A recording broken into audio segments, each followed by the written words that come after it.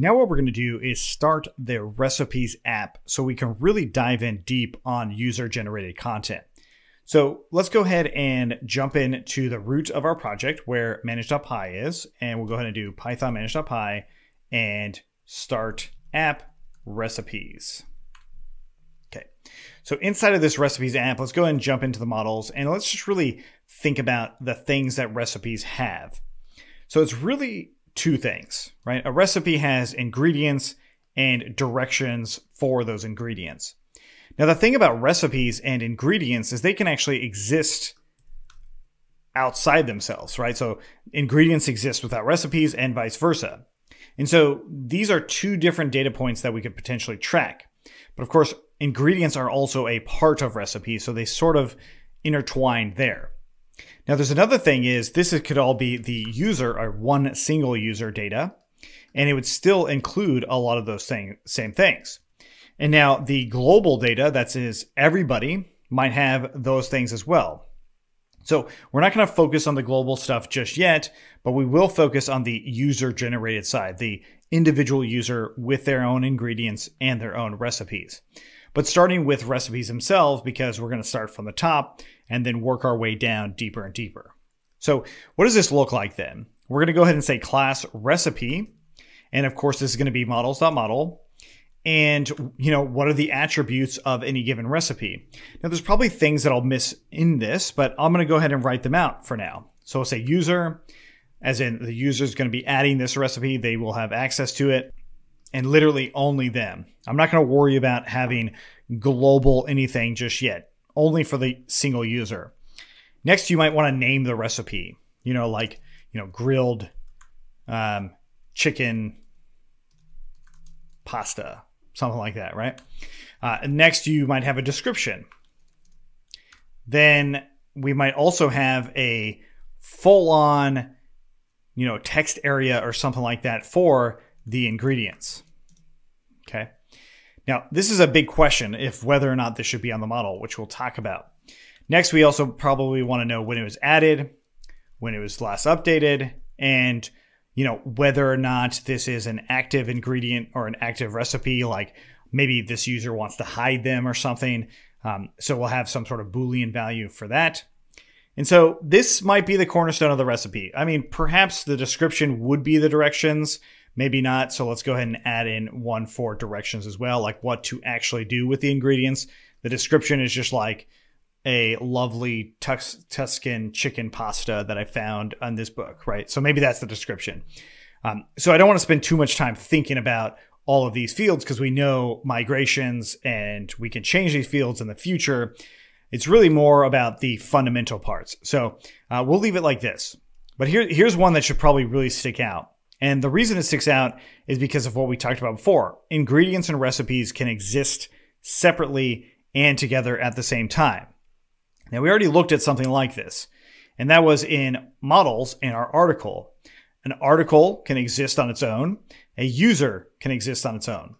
So yeah, that means that we actually want our ingredients to be a foreign key to this recipe that actually combines them. We'll talk about the relationships they have, both direct relationships and reverse relationships. We'll talk about that later. But the idea here is I actually don't want to have ingredients inside of the recipe model itself. Instead, I want to make reference to it. So ingredients down here. And of course, it's going to be just the single one of ingredient, and it's going to be models.model. And when I say I'm going to have reference to it, I'm just going to go ahead and say recipe equals right here. And again, it's just to think through what features or what fields we want for any given model. And so this is going to be connected to that recipe. So naturally, I could do models.foreign key and write that out already, just to remind myself that's exactly what I want, not like a text area or something like that. Okay. So the next thing is with these ingredients would be, well, again, we probably want to have a name.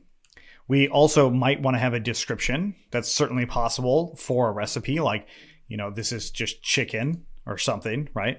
Or it's grilled chicken. Now that could be in the name as well. So these two fields will have some overlapping features, but it's okay. I want to have them. The really important ones are the quantity and then the unit of measurement. So like pounds, ounces, grams, whatever, and then whatever the direction is. Okay. So notice that this ingredient here is really about the recipe itself. So scrolling back up, it's kind of like this one right here, right? It's like, hey, this is a subset of recipes. And you can imagine we can also use this same thing as just like all of my user ingredients. So, you know, my user ingredient. And then I could also do like something like a global ingredient, as in for the entire site.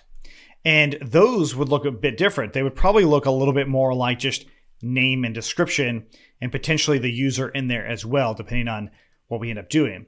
So that means that what we want to talk about with this particular model is this model is directly correlated to the recipe. It's actually meant to be a child element of that recipe. So what I want to do then is just call it a recipe ingredient. It's not one of my recipes at large. We'll talk about that later. But for now, we have just like a foundation of what we're going to want to do. Now, the reason we do something like this also has to do with something like if we wanted to add a model for images, right? So we'll definitely come back to this. But the idea here, when you attach a foreign key in this way, this actual parent class, the one that it's attached to, will have access to every single instance of both of these. So over the next few videos, we're going to be seeing that in detail for this recipe ingredient. And so now we want to actually start building this stuff out. Now, certainly I could add additional data to this, and at some point I might want to. Like the recipe ingredient itself, perhaps I want to have those data items in there as well. Like when did I add this recipe ingredient and when did I update it? So let's go ahead and build this stuff out.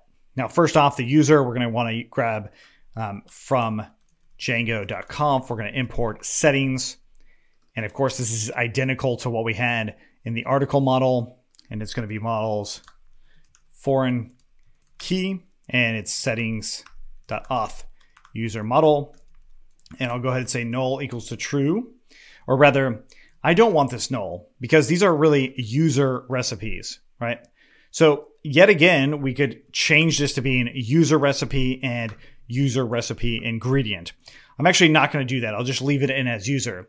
And if the user itself is deleted, this might be like, oh, well, I want to make sure that these recipes stay in my database so I can track them over time, or I want to delete them as well. So I'll just go ahead and delete them as models.cascade.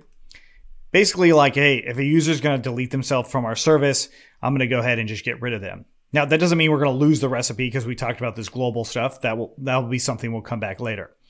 Okay, so now we've got that built out. With this recipe itself, in case of the recipe ingredient, I'm going to go ahead and do the exact same thing on the recipe foreign key.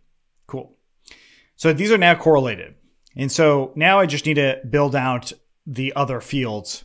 And they're pretty straightforward. So first off, the name is going to be a character field. And we'll do a max length of, let's say, something like 220. Now, with the recipe, we could totally add a slug field, but I'm actually going to leave slug fields to more global data than individual data because it's probably not necessary when you're logging in and you're trying to look at any given recipe. Okay, so there's the name, and we've got a description. This one's going to be a text field, and we'll go ahead and say blank equals to true and null equals to true. And then I'll go ahead and add in the directions as well. And then active is just going to be models.boolean field and default being true. Okay, cool. So timestamps are pretty easy as well. So date time field, and we'll do auto now add being true. And then the updated field is going to just be auto now, also being true. Cool. So naturally I can actually grab these, maybe even directions, and put them down here. Get rid of that stuff. So in the case of direction versus directions, I think it actually makes sense to keep them both as plural, the name being plural. So we'll just leave it like that. So now, of course, the actual name of any given recipe ingredient, I will give it a pretty good length as well. And then the description, same sort of description. So we'll leave that in here. And so now the quantity is going to be one that you might be like, oh, well, let's do models.integer field. And typically speaking, with quantities, or you could do model.float field, you might actually want to do this, right? So an integer field would be like 1, 2, 3, and so on. And then of course a float field is a float number, so 1.05 and so on, right? There is a decimal field as well, but we're going to stick with, well, something different. So the reason we don't want to do this is because users are going to be putting this data in. At some point, we will want to convert this mathematically, but users are going to be putting this data in. So we have to figure that users are going to do stuff like 1 1/2 or 1 1/4 like this. This, of course, is a string, but in terms of mathematics, that is a valid mathematical line, right? It's just how you would write it as a computer or as a user to a computer. So they don't necessarily know that, if we go into Python, 1 1/4 is invalid Python syntax. So I'm just going to assume that users never know that, and I'll have to convert this later. So that means that I'm actually going to allow a character field in here. So it's going to be just treated as a string itself. So that's it. And I'll give it a max length of 50. I mean, I can't imagine a number being a bit greater than 50, like in length. So that's 50 characters. Versus if it is greater than that, then it's the next part of the quantity, right? So like pounds, ounces, grams, whatever the user is using. So yet again, I'm going to go ahead and give the character field. And in this case, it probably shouldn't be bigger than 50 either, right? And we also want to make it to where it's literally having, the various ways of writing out these units. And that's really it. Right? So this is two models that really correspond to an actual recipe. Now, I might need to change things over time, but I want to go back to what the core of it is. First of all, this is like the parent class. This is the one that's going to hold all of the things that come into it. And when I say hold all the things that come into it, it's like this recipe right here. This is a child element now, or it's directly related to the recipe itself because of this foreign key, which also means that it's directly related to the user itself because of that foreign key. So we will definitely explore those things quite a bit. Of course, we give them names and whatnot, but the actual required values would be the quantity, the unit, and the name. All of the other ones are really optional, right? So like if you think about this as to what would be required on a recipe ingredient, it's this right here. I mean, directions are probably something that should be required as well. But if you just said, half a pound of grilled chicken, well, there's not really a lot of nuance in that. So you wouldn't necessarily need directions because the name is in there. It says grilled chicken versus chicken and then having directions grilled. So we're just trying to think of things that every user might end up doing. And of course, we're never going to get it perfectly right all the time. So the idea here is to just really get going with something that makes sense. And I think where we're at, all of this should hopefully make sense to you at this point. So now that we've created this app and added these models, let's go ahead and add it into our installed apps and our settings. And we'll just go ahead and do recipes here. And then we'll run our migrations. So Python manage.py, make migrations, and then Python manage.py, migrate. Cool. So now what we need to do is actually see some of these things in action.